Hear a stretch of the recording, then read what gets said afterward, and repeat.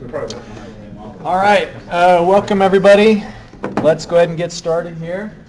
We'll revisit these announcements. Remember that the introductory assignment's due tomorrow by 11. I think maybe a handful of you have already finished that, so that's great. Your first calculation assignment is due on Tuesday, and we're going to cover a couple of ideas, and I'll show you some equations that you need to be familiar with for that assignment. Now, of course, Monday is a holiday, so I won't be in the office on Monday, but I will try and check my email a couple of times over the weekend in case there are any questions.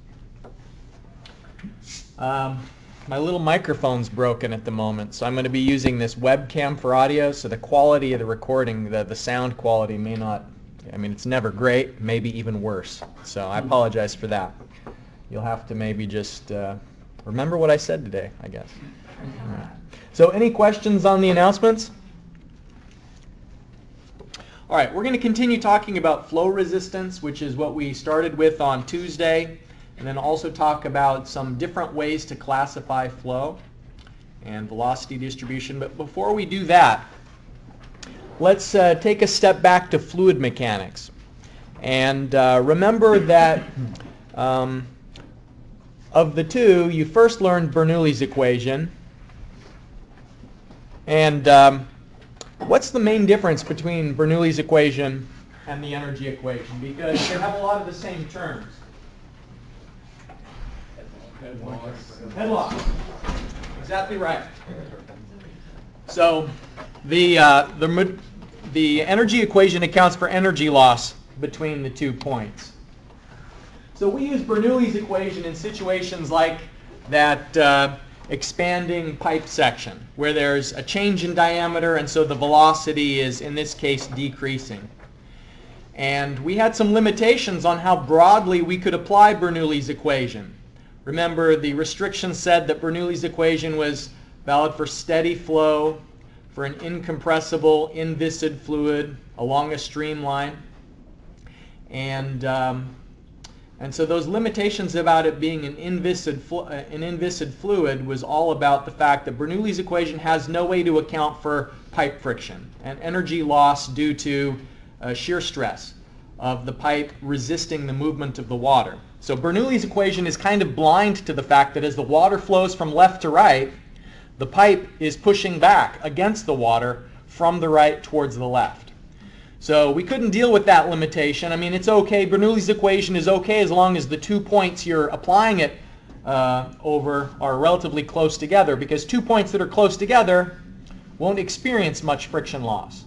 But when the two locations are far apart, like this image on the right, Bernoulli's equation would say that there's no pressure change in a section like this, because if there's no change in velocity, Bernoulli's equation says that the two pressures should be the same. But through measurement down in the lab, you notice that even for a 1 meter section with relatively fritzy equipment, you can still measure a pressure drop across 1 meter length. And so now consider how far it is from your house to the drinking water treatment plant.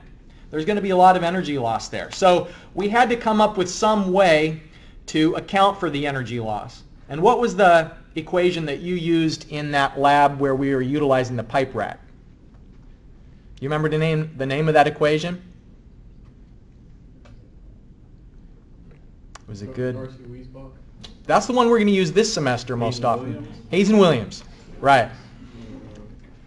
There's 3 main equations that are still used today, and there are some older historical ones. But a big part of our class this semester is trying to find out how we can predict the pressure change for a pipe network, and we're going to be using different empirical equations to predict that energy loss. What's attractive about the Hayes and Williams equation, as you learned, is in theory the friction factor C should be the same regardless of pipe diameter, regardless of flow conditions, and so that makes it pretty easy to apply. The disadvantage is that it's not as accurate as some other methods. And so that's what really is the main objective of the next couple of lectures, is talking about these different empirical equations that predict pressure change due to pipe friction. So these are empirical equations, and Recall that our definition of a piezometer is something that can be used to measure the hydraulic grade line. And there are two terms that go into calculating or even graphing the hydraulic grade line. There's the pressure head term and the elevation term. And the energy grade line, remember, is the hydraulic grade line plus one other term. The energy grade line also includes the velocity head. So EGL is HGL plus V squared divided by 2G. Now here, the water level is going to rise to a certain height, and however high the water is, that is the hydraulic grade line at that point. And so we can tell from this sketch that the water is flowing from the left towards the right. If the water was stagnant and if there was no flow velocity, things would look different. The water levels would be the same on this piezometer tap on the left, the piezometer tap on the right. Right now, the water level on the right is a little bit lower. And so that's an indication that we have head loss due to pipe friction. And so if there's more energy on the left than there is on the right, that tells us the water is flowing from left to right.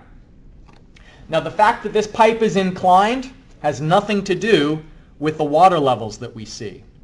Thinking about now, if it was static conditions, so if the water wasn't flowing through the pipe, then the water level would be at the same on the left piezometer and the right piezometer, even if we tipped the tubes back and forth. The main pipe, if we lowered one side and raised the other, that wouldn't have any effect on the water level inside the piezometer. The piezometer only has a difference in height if the water is flowing. So this is the H sub F. Obviously the flow is left to right for that to happen, right? That's correct. Thank you.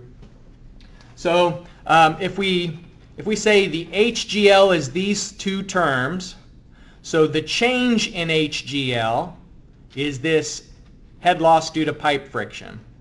And the most accurate way we have to model it is the Darcy-Weisbach equation. And so the friction factor F, which we'll spend a lot of time talking about how we calculate that. We've already, in the last lecture, revisited the Moody diagram. That's a quick graphical way of estimating the F value. We also have some equations that remove the need to consult a figure. So we can put some equations into Excel, for example, or in a computer, and then, excuse me, and then you don't have to stop and each time consult the figure.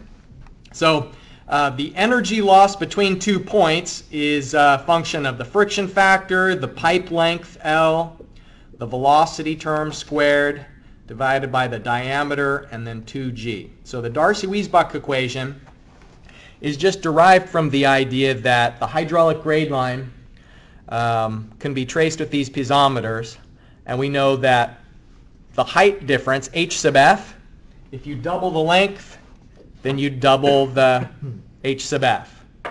And if you doubled the velocity, then you'd actually have 4 times as much energy loss, because you can see that the head loss due to pipe friction is a function of velocity squared. And if you make the pipe diameter smaller, then that increases the energy loss, and that's why it's down in the denominator term of the Darcy-Weisbach equation. So I just wanted to remind you kind of where the Darcy-Weisbach equation comes from. But before we get to use this beautiful equation, let's revisit some of the ones that are a little bit less accurate. Now remember that if we have an enclosed pipe, if the water is flowing under pressure, then the slope of the pipe can be different from the slope of the energy grade line. And so S naught is the term for pipe slope. That's the physical slope of the pipe. And S sub F is the term for the slope of the energy grade line. And so what that means is that we can have a pipe that's going uphill like this, and if the water is flowing from left to right, then the water level would rise higher on the piezometer on the left than the one on the right. And so here's our delta H sub F, This is the energy loss due to pipe friction. So the delta Z is the energy loss due to pipe friction. And so the fact that the pipe is inclined doesn't say anything about the slope of the energy grade line. So here's S naught, the slope of the pipe. It could be uphill, it can be downhill, it can be horizontal. But the slope of the energy grade line, S sub F, is independent of the pipe. Okay, your homework assignment asks you to calculate the shear velocity for a couple of problems. And I wanted to explain a little bit about what the shear velocity is.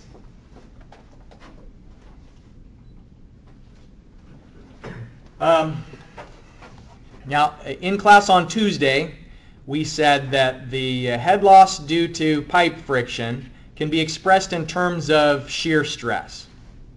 The shear stress is the resistance that the pipe is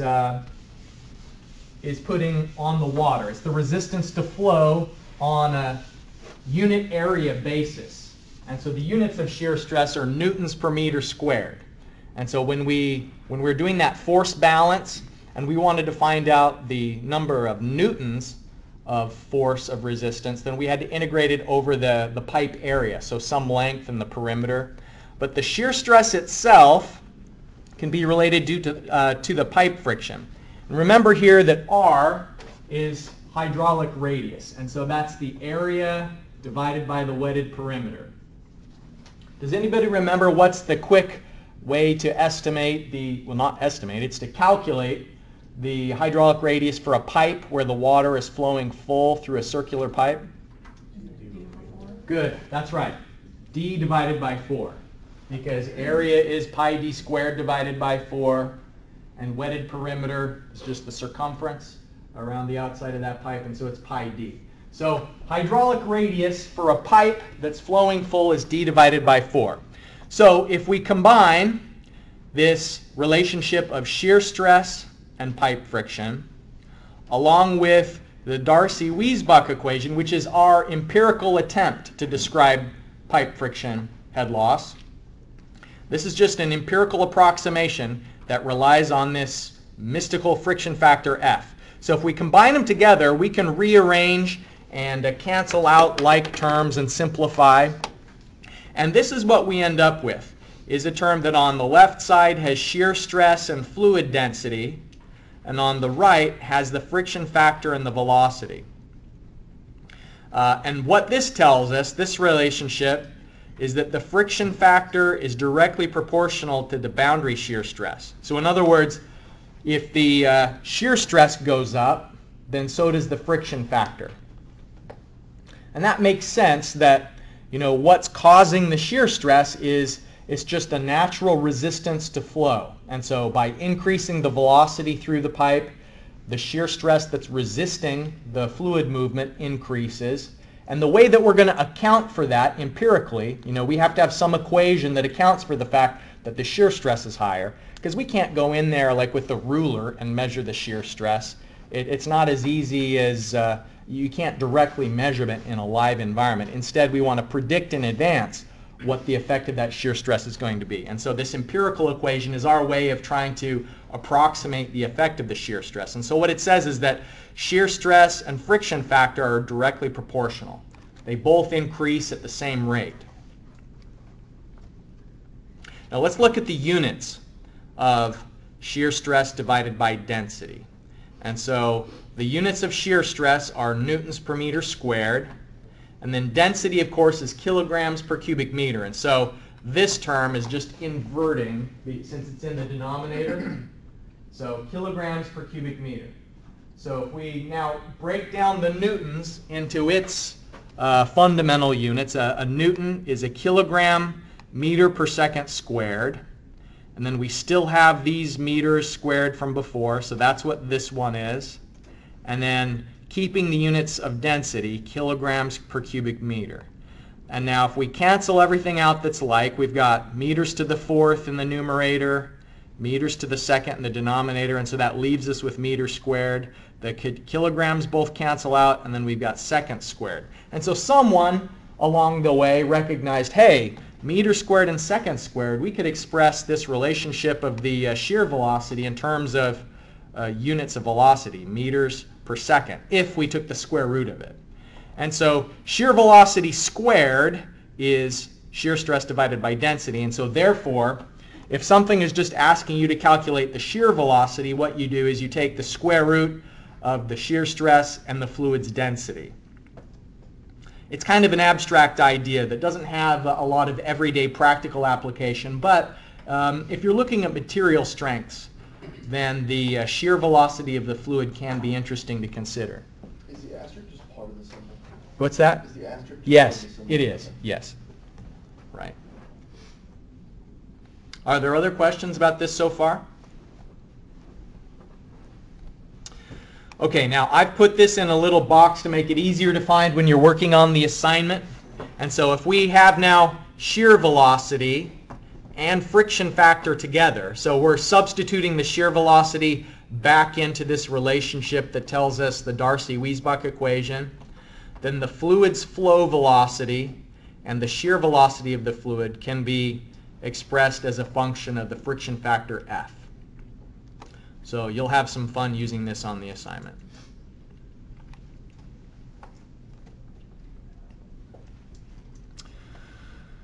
All right. Now, we do have to wait a little bit before we get into all of the empirical equations for open channel flow. But since we're on the subject of flow resistance, let's look at how things are just a little bit different for an open channel than they are for a pipe. And in engineered channels, and in fact in natural channels, oftentimes we have this trapezoidal shape because although it's easier to calculate the flow conditions in a rectangular channel, the fact is that a lot of the natural materials that are out there in the world can't support a rectangular channel like this. If you have water flowing through a rectangular channel, then the materials are going to just kind of slope into the channel itself, and collapse in. And so there you could have a rockline channel, or if you had reinforced concrete, you could achieve a rectangular channel. But this trapezoidal shape is more common. So the geometry of an open trapezoidal channel is pretty important in this course. And so we call the bottom width of the channel lowercase b. The top width, depending on which resource you're using, like the FE manual and textbooks, all kind of flip back and forth whether they call this T for top width or uppercase B. So I'll just let you know that those two can be considered as interchangeable. There's one of the parameters is the bottom width, one of the parameters is the top width. And then there's some factor that relates the slope, how steep the side slope is. And so there's a vertical component, a horizontal component, and if we say that this is 1 unit of vertical, and then we'd assign the side slopes to be like a t factor. So we could say t equals 2, and what that means is for every 1 meter of rise in the side slope, there's 2 horizontal meters of length. Okay, so this is a pretty important geometric parameter, and remember that shear stress can be approximated as the unit weight of the fluid, the hydraulic radius, which depends on the geometry, and then the slope of the energy grade line, S sub F. And hydraulic radius is the area divided by the wetted perimeter. And so the same kind of relationships exist in open channels and in enclosed pipes that relate flow resistance and flow rate. But one of the differences here between what we were just talking about for pipes is that the slope of the channel and the slope of the energy grade line are equal if the flow conditions are steady and uniform. And so remember I said that the pipe slope and the energy grade line slope are independent for enclosed flow, and that's because it's pressurized. That's because the water's full to the very top of a pipe, and so the pipe can go up and down, and it doesn't affect the energy grade line. But when there's air in contact with the channel, then the slope of the energy grade line is parallel to the slope of the channel. So the two are equal if conditions are steady and uniform. Now, just to get some early exposure to trapezoidal geometry, what's the hydraulic radius for a trapezoidal channel in terms of the bottom width and the depth of the channel? And so I want to know what is R. And so I'm going to pause for a moment and give you time to calculate. How can you express what is the hydraulic radius of a channel in terms of B, Y, and then I guess also this function T. So let me change this question in terms of B, Y, and T, which is the side slope. All right, so in other words, what we want to have is hydraulic radius is what? How would you calculate the hydraulic radius for some B, Y, and T? And so what you have to do is just kind of look at this geometry of a trapezoid and figure out what is the area in terms of B, Y, and T, and then what's the wetted perimeter. Now the top of this is in contact with the air, so it doesn't count in wetted perimeter, the top of the channel. So this uppercase B isn't a part of wetted perimeter. Wetted perimeter is only where the water is actually touching the material that's stationary, the solid material that's stationary. So we'd include this side angle length, the bottom width, and then the other side angle length. All right, I'm going to give you a minute to think through this. We want to know the area and wetted perimeter so we can calculate the hydraulic radius. Okay, so I was walking around and I think people were either getting it or we're on the right track. So let's look at this, this trapezoidal geometry here. For a certain depth y, then there's going to be some extra width to the right on the top that is t times y. And the way to think of that maybe is with actual numbers. What if it was a 1 to 2 side slope? So if it was 1 to 2, that would mean however tall the water is, there would be twice as much width over on the right side, and then also that same length over on the left side. So that's whatever the depth is times the t factor tells you the additional distance on the right across the top. So then with that, the area is b times y, which is the area of this rectangular section. So the width times the height. So that gives us the rectangle. And now we need to find these two triangles. If we combine the two triangles together, it's another rectangle with an area of ty times y. So that's where we get the cross-sectional area formula. And then for the wetted perimeter, what we have to do is we have to find these side lengths. And there's two of them. There's one on the left, one on the right. And so if this is ty is the top part of that triangle and y is the height of it, then we have to square each side and find the square root. So the square root of y squared plus ty, which is squared, then there are two of them. So it is the wetted perimeter is the bottom width and then 2 times these side lengths. So that is given on page 301 if you want to make a note or revisit. I don't know if you already went over this. I'm having a hard time seeing where you got the ty to be the length. On the top? Yeah. It's because by definition, t is however much width there is in this side slope angle for each unit of height. And so I think it's most obvious if we try it with real numbers. So let's say it is 1 to 3 side, and then what if the depth of the water is 5? So if the depth of the water is 5, 5 is to 1, as this top width will be to 3. So this top width would have to be 15 if the depth was 5, because what we've defined is this angle is at such an angle that for every unit of vertical, there's 3 units of horizontal. So then if we go back to the abstract again, if we say that we're just going to call this t, and then the depth is y, then that means however deep it is, there's T times that depth across the top. Yeah. I always have problems with that, and Mike pointed out that the bottom side was longer, and the way it was drawn, it was just throwing us off. But if you look at the actual picture, the T's actually longer on it, if that helps you. So you know the whatever's longer.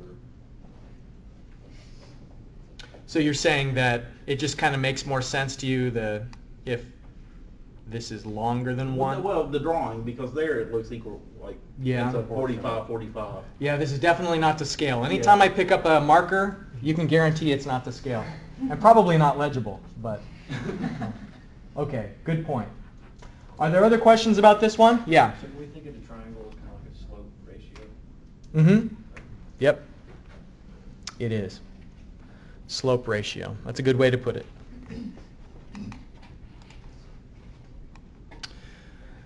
Okay, so the Darcy-Weisbach is kind of the gold standard that we use when we really care. But back before it was convenient to do the challenging calculations required to get an F value, and before they'd characterized a lot of pipes to find out the information that goes in to the Darcy-Weisbach equation, one of the first empirical flow resistance equations was the Chezy equation.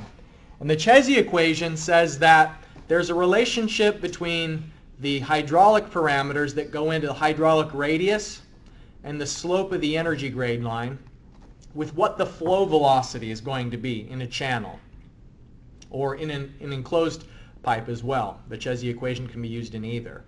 And so there were these Chezy roughness coefficients that were developed, and you know the error that's built in to using the Chezy equation is pretty large, because in the same way that the Darcy-Weisbach equation does account for changes in flow conditions, you remember that the Hazen-Williams equation didn't last semester. You calculated some C value that was supposed to be constant regardless of what the flow rate was, regardless of the diameter, and so on.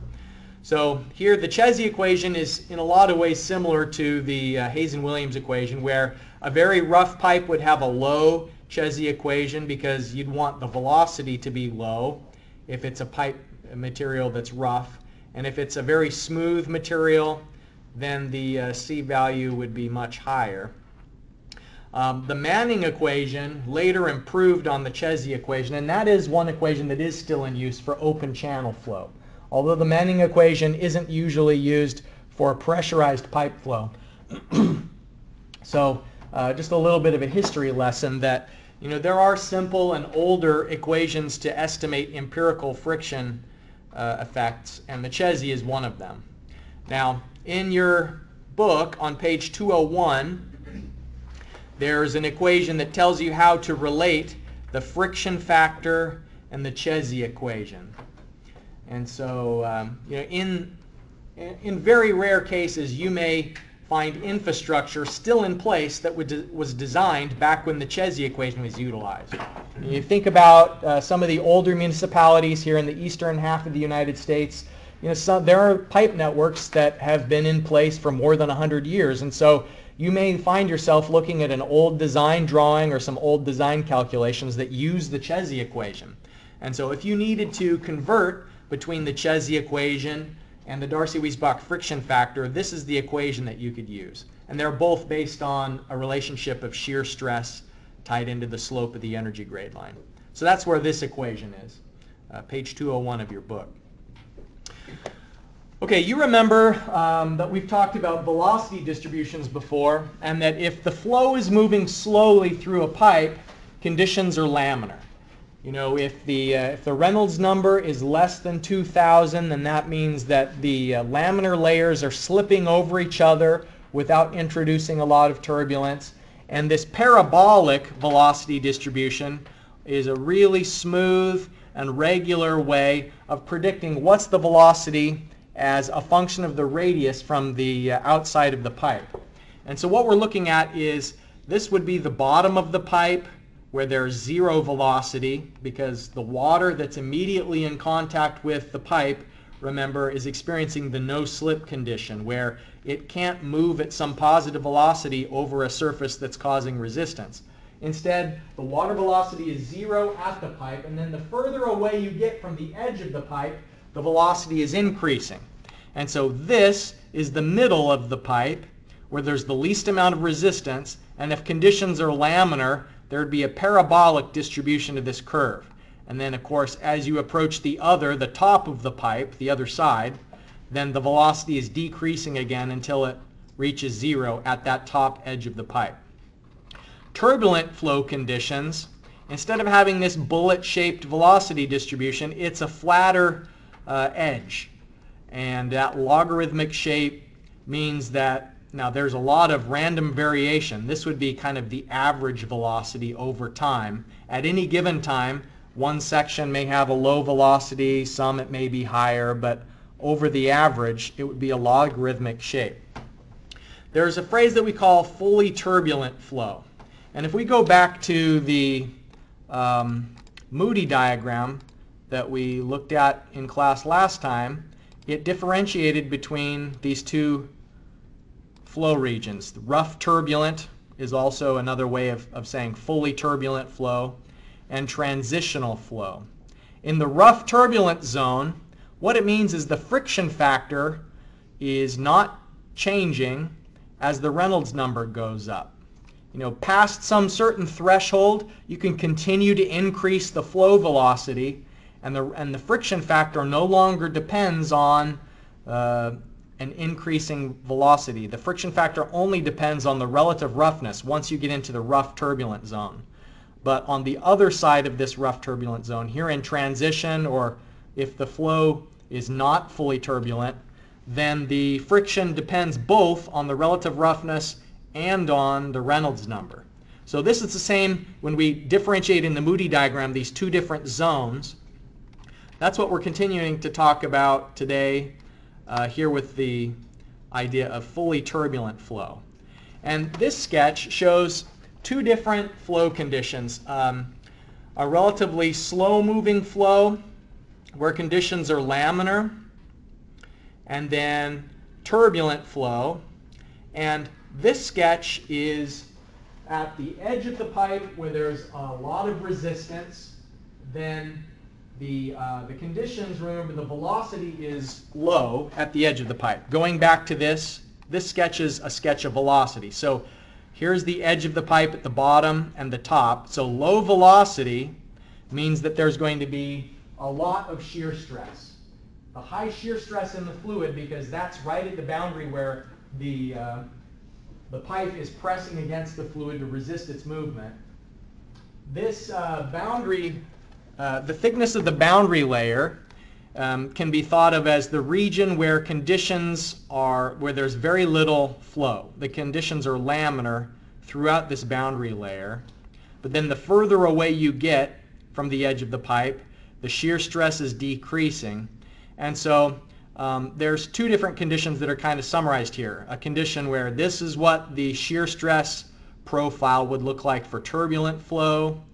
Here's the shear stress distribution for laminar flow. It's how far into the pipe the shear stress is affecting conditions. And so if it's relatively low velocity through a pipe, then the shear stress doesn't extend out into the entire cross-section of the pipe. So this top represents the center of the pipe, where you're the furthest away from the wall of the pipe, and so the shear stress is the lowest. The thickness of this boundary layer is important for a variety of reasons, and so what we're going to look at is some equations that calculate how thick is that boundary layer. The boundary layer depends on the degree of turbulence and also the material of the pipe, like what it's made of, is going to have an effect on how thick that boundary layer is. You can think of this boundary layer as kind of like a cushion. It's a fluid cushion at the edge of the pipe where conditions are laminar. And then when you get out of that boundary layer is where the flow conditions are with the Reynolds number above 4,000, so the turbulent. So this is kind of just another way of looking at the velocity distribution. The fast flow velocity is going to compress the boundary layer, where a slow velocity may have the effect of increasing the boundary layer depth. This is a table that can be found in your text that's describing different materials and their equivalent roughness. Sometimes that's also called the equivalent sand roughness, because what it's doing is it's comparing each of these different pipe materials into how much flow resistance there would be from a sand grain of a certain diameter. So you can see that galvanized iron, the roughness and the effect of that roughness on moving water for new galvanized iron is the same as if you had some pipe that was lined with sand grains that had an average diameter of 0.15 millimeters. Or if you had wrought iron, a steel wrought iron pipe, it's more smooth, and so you'd have to have a finer grain material to have the equivalent amount of resistance to flow. There are some pipe materials that have a very high equivalent roughness, particularly concrete, that becomes rough over time. If there's a chemical attack of the cement, then all that's left exposed in some concrete would be the sand grains, and then also like the aggregate. But sometimes in sewer pipes that can be a problem, because in sewers there's a gas that's called hydrogen sulfide that's formed. It dissolves in the water and it forms sulfuric acid that can erode a concrete sewer pipe. And so sometimes if you're designing the flow conditions assuming that you've got a really smooth, newly manufactured concrete, over time the material properties can change, and then if the pipe becomes more rough because the cement is being dissolved out, then that would mean it's less efficient for carrying flow. So it's kind of a compounding problem. I think it's kind of interesting to see that they've bothered to figure out what's the equivalent roughness of wood pipes, and I don't know if there are any places still that have wood pipes in operation, but that's how they used to have water flowing through pipes, in the same way that they have like barrels for whiskey or for taking water from place to place. They'd have metal wiring going around the outside of pipes, and so that would be very labor intensive, and I assume extremely prone to leaking. On your assignment there is a problem where you have to calculate how thick is the boundary layer for some certain flow conditions. And Morris and Wiggert together came up with an empirical equation that estimated how thick the boundary layer is based on the shear velocity. And you remember we just looked at the shear velocity equation earlier. It's the ratio of the shear stress that the fluid is experiencing divided by the density of the fluid. And so here this little sketch is showing that there can be different effects if the laminar thickness, if the thickness of the boundary layer fully encloses the roughness heights, then there can be one flow condition, and we'd call that hydraulically smooth. So the limit is that if the boundary layer thickness is greater than 1.7 times the roughness, then we say that the laminar sublayer dominates the roughness elements, and so therefore it's hydraulically smooth. So these little projections, you can think of them as, remember, it's almost like we're gluing sand particles to the inside of a pipe. These little particles are below that cushion. The laminar layer is where conditions, it's how thick conditions are laminar, with the Reynolds number below 2,000. But sometimes the laminar layer is very thin, and the roughness elements go beyond the thickness of that laminar sublayer, and so that's hydraulically rough. Now you'll notice that there's a pretty big in-between ground.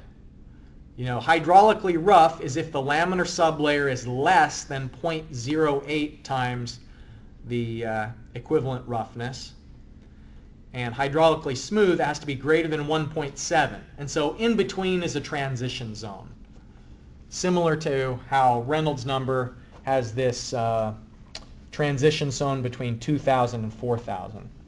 So hydraulically smooth and hydraulically rough, these will come back again when we're actually doing some hydraulic calculations. We want to make assumptions, like we were looking for ways to simplify our calculations. We'll sometimes start off with a guess on whether conditions are hydraulically rough or hydraulically smooth. And so it'll be a way for us to, at the beginning, make an assumption that simplifies all of our calculations, and then we check to see if the assumption is true. So this is just a little bit of the theory that we'll use later on to make it easier to finish calculations. Okay, well, let's finish up today with one more calculation, one more example here. Let's say that we have an elevated water tank that's provided water to a building, and you can see from the problem statement that we're delivering 12,000 liters per minute, and at the ground floor of this office building, we want to make sure that the pressure is 350 kilopascals. And we know the pipe length is 250 meters long, and the diameter is 250 meters. And the friction loss is 16.4 meters. So if you know the friction loss, then that in effect is going to tell you what elevation you need to have inside the tank to be able to deliver the water. So in other words, H sub F, in this example, we're going to assume that all of the head losses are due to pipe friction. So H sub L is H sub F. We'll neglect the minor losses in this case. And the problem statement tells us that they are altogether 16.4 meters. Okay, so in part A, I'd like you to use the energy equation and solve for Z1. Find out how tall does the water have to be inside of that elevated tank to make it all work, so that we have enough pressure, so that we come over the friction losses. And let's assume that you are accounting for the velocity head at 2, but at 1, since that's a tank, a reservoir of water, we'll assume that the velocity inside of the tank is 0. So you'll be able to cancel out the velocity head at 1. And then once you have that solved, calculate the friction factor that accounts for how much friction loss we're seeing. So in this case, we'll be solving for F with all the other given parameters. And then I'd like you to get a chance to practice out the thickness of the boundary layer inside the pipe with the Morrison-Wiggert criteria. And I'll try and copy that over from the previous one. Here's the Morrison-Wiggert. I'll paste this into the example. All right, so I'm going to stop talking. You can work with your classmates, collaborate on this one, and we'll revisit. Make sure we're all getting the same numbers.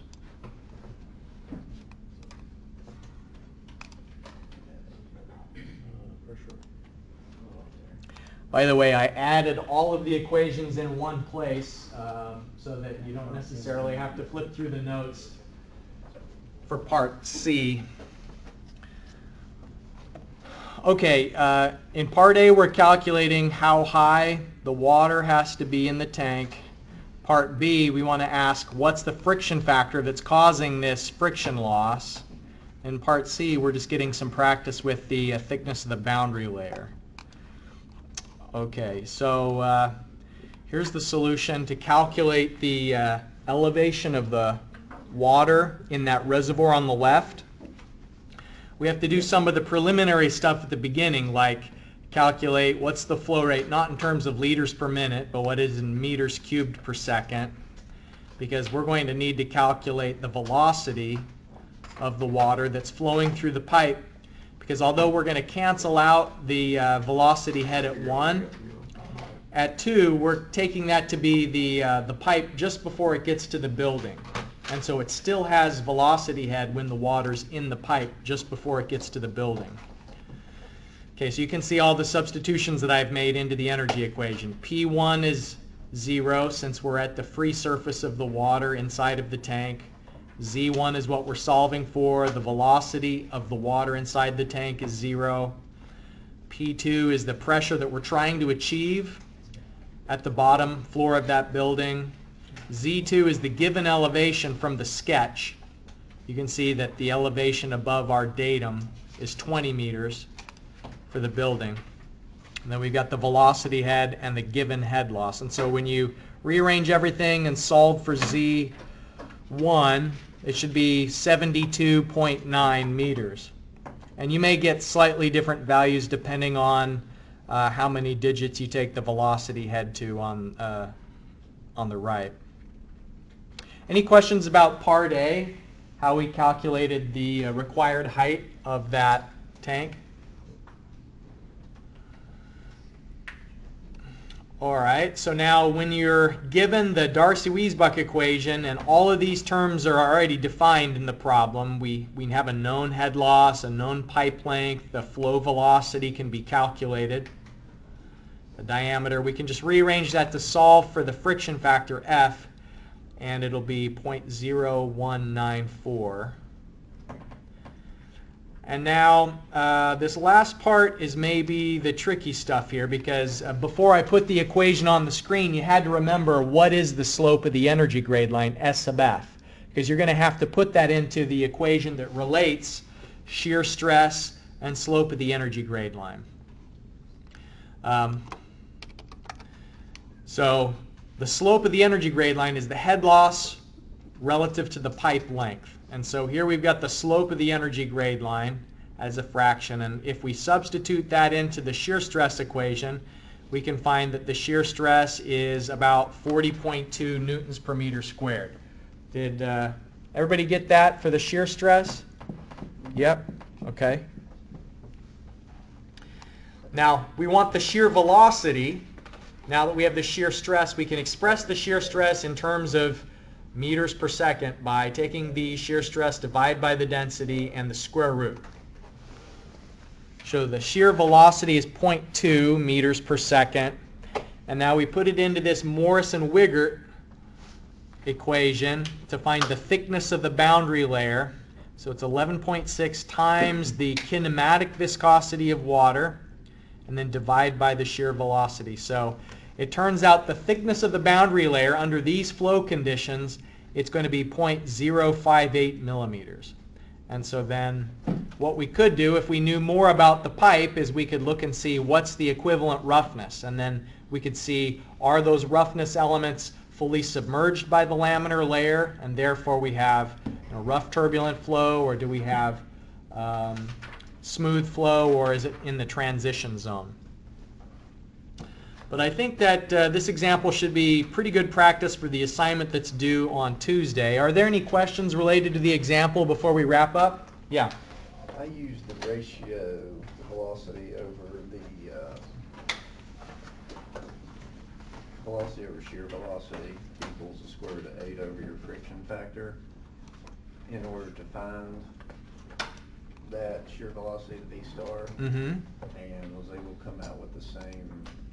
So, not this one. One of the earlier equations that we had. Which one? Velocity over shear velocity equals square root of 8 over the friction factor. Right? Okay. It was in the box. There, this one. Yeah. Yeah. This works if you know the F value, and in this example you did. Okay. Yeah, you knew the F value. So you you could use that, and then sure. you know the F value. Yep. Okay. The F value was a proxy for everything else. Right.